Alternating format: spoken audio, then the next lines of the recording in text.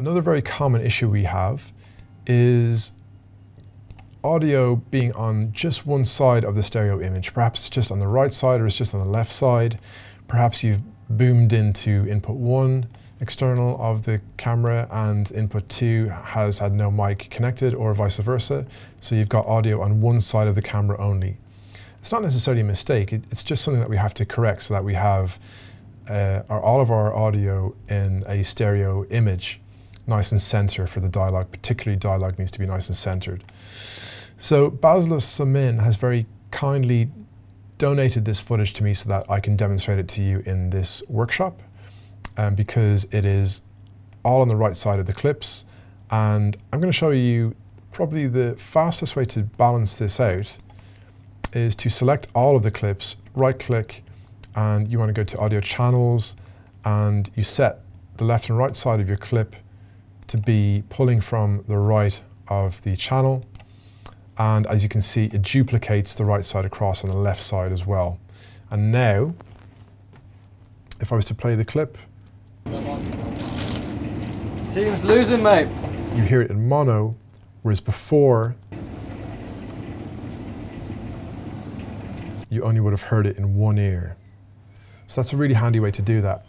Another way to do that that you may not know of is by using the audio track mixer, which you should be able to see nice and clearly if you've got audio selected up in the workspaces.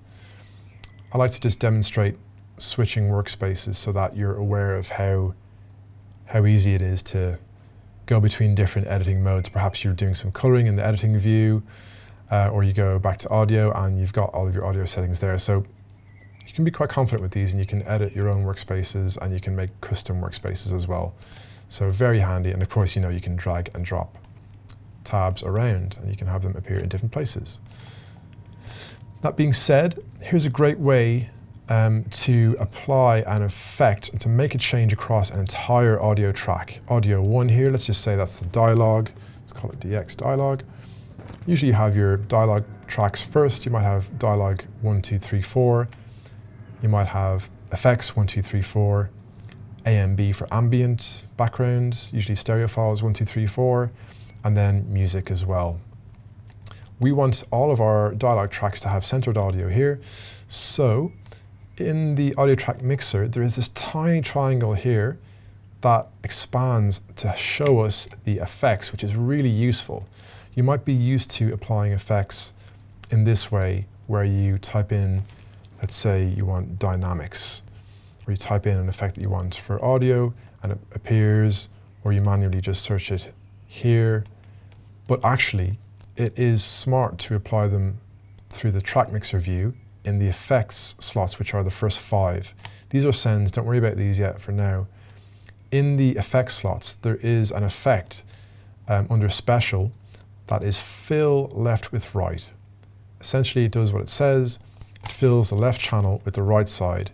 So now if we play it, even though it hasn't actually duplicated the wave across there on the clip, it will actually play in stereo centered.